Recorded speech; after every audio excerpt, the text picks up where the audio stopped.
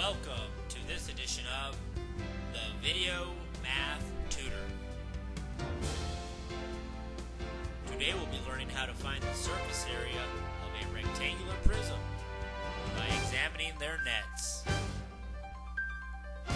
Remember, a net is a two-dimensional figure that when folded forms the surfaces of a three-dimensional figure.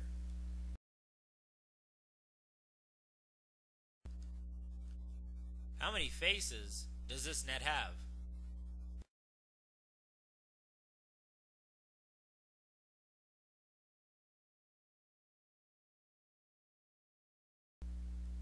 What are the shapes of the faces?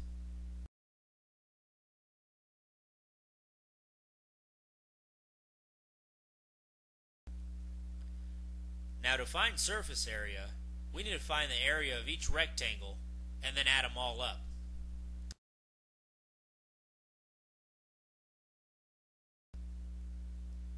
The dimensions of the box are 5 inches by 9 inches by 15 inches. On a piece of paper, label your net. Did you label yours correctly? Can you tell me which faces have the same dimensions? Notice the colors. They are there to distinguish which faces have the same dimensions. Can you come up with a formula for surface area?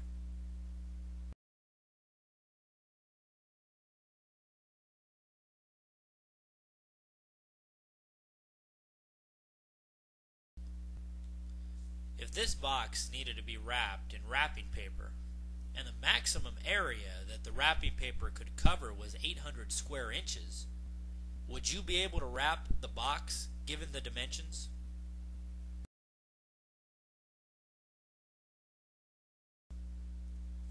You should have figured that the surface area of the box is less than the area of the wrapping paper. Therefore, the answer is yes, the box can be wrapped.